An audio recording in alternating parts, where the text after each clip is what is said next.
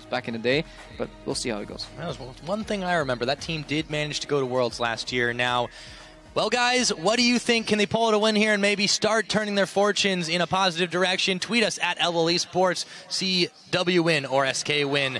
They are very bot-focused. One thing we haven't really been able to talk about this game has been that mid lane, but there's just been so much action all across the map elsewhere that generally tends to happen in lane. It's been the quieter one, yeah. Oh, Svenskaren's here too.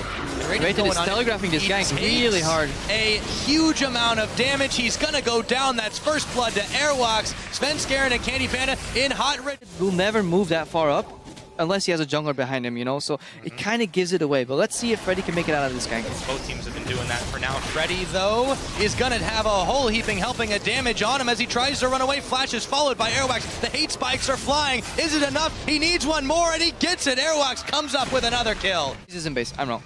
I'll take that back. I think SK's got this one, but that was just really good timing by them, despite the fact that they gave up a kill on Freddy.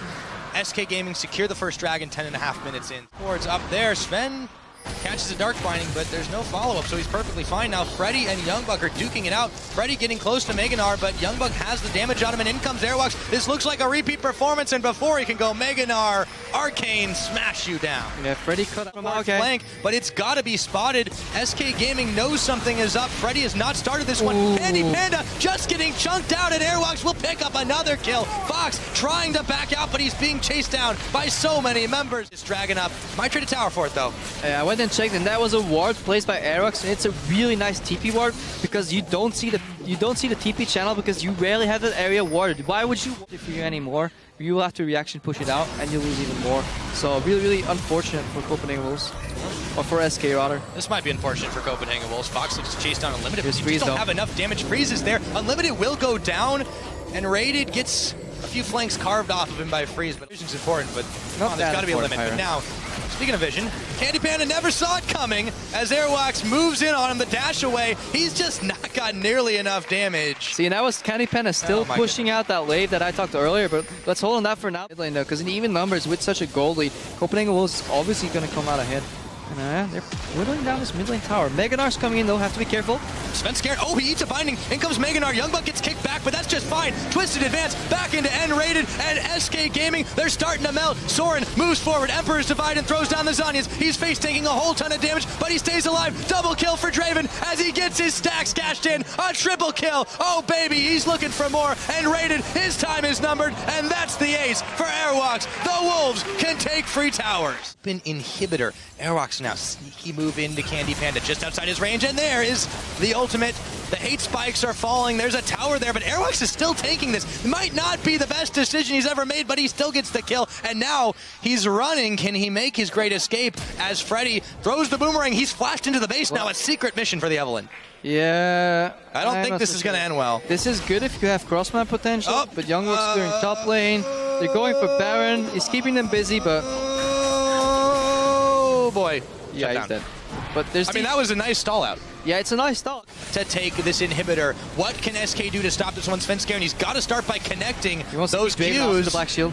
Not going to happen. Not going to happen. Nope. Lost inhibitor. They're back into the safety of the... Yeah, but Fox is here for the defense as well. Black Shield thrown on Airwalks. This is just buying time, however, for the Baron. In comes around the side. It's going to be N-rated. The Baron has been forgotten as N-rated's a juicier target. Carve off a side of that beef. Freeze picks up another cash-in on his stacks. Airwalks kiting, or rather chasing around and forcing SK to kite back. They've lost their big beefy tank line. And Freddy can't really do much else for this team right now. Copenhagen Wolves, they can wait just a minute. Svenskaren is going to get a heal. Airwalks, now Freeze comes in. They miss Candy Panda with his E. He's going to go forward. Another pickup, and now Fox is on the run. SK Gaming, they're just getting jumped all around the flash, but Youngbug still following through. Freddy is going to go down. Only question now is who is going to get it. He burns his flash in a desperate attempt to get away, and he just might have done it, but Airwalks is still there, and hello, hate spikes. Is it going to hit? The second one's the charm. Yeah, he got him. I like that Copenhagen Wolves didn't put that Baron below the 2K. Good as it's going to get for SK. Unlucky, they didn't get the Baron.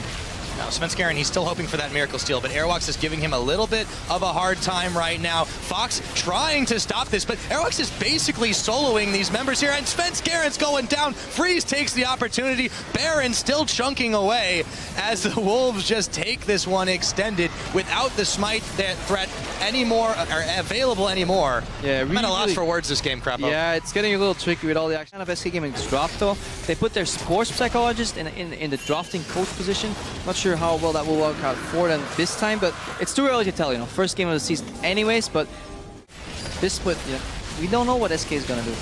Well, Copenhagen Wolves don't seem to care right now as the Axes come back. Freeze with the godlike kill. As low as he is on HP, he's able to pick up another, and SK Gaming are dropping like flies. No more members remain except for Sven and Candy Panda. That's not going to be long. It's going to be a double kill for Soren. Candy Panda back on the fountain. The Nexus is about to be naked here, and Copenhagen Wolves in 32 minutes take down SK Gaming and thunder off to a 1-0 start in the summer split. 22. Very, very impressive performance. Oh, yes. We have seen one-sided games, Crepo. That one might be one of the biggest. Ending the game on a 17,000 goal lead. Impressive. And the classic howl coming out. It's back. Ow. It's back. You know, we asked Dentist when it was going to be back. He said eventually. I guess that's now. I guess he's back. Back again. Back once again. Tell your friends. Yes, indeed. 32 minutes is what it took to finish that one off. And SK Gaming, they still have a lot of questions to answer. Yes, we can't take too much away. It's only been one game. That's true. For now, the Wolves have found the right formula. I just want to thank Soren for picking Azir. I was always harping on that Azir, you know, highlighting how good the champion was. He picked it and proved that it was good. Won with it. Thank you, Soren. Thank you so much for that. And yeah, good performance by the Wolves. However, some slip-ups. You know, these teams are not projected to be top 3 right now, so let's see how they do against better teams. But obviously, week 1, we're not sure how this is going to evolve. We'll need to wait for week 2, week 3, see if some of these teams fall into predictable patterns and how they adapt, because that's the mark of a great team, in my opinion. How you